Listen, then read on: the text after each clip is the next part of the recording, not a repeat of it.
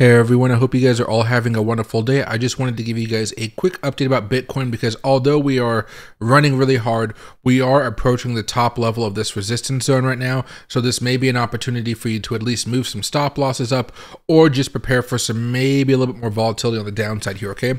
So over the past few months, we've been talking about these Fibonacci levels and how we break out of them, breakout, boom, and so forth, right? However, right now we are seeing a little bit of a short-term resistance level, so this is much more for you day traders or short-term swing traders.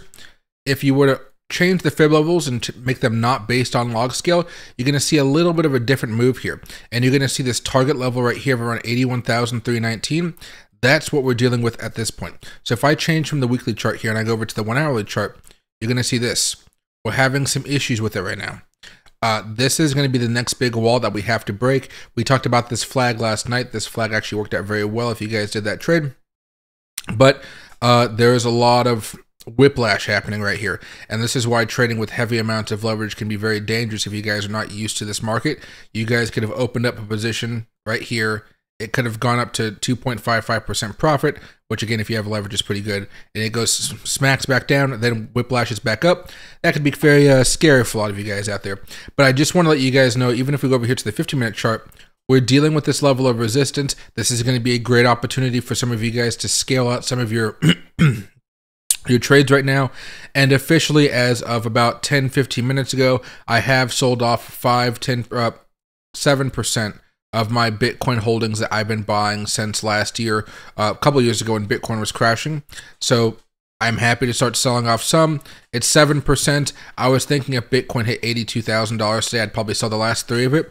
But I am starting to sell off my Bitcoin, even if it's just a small amount.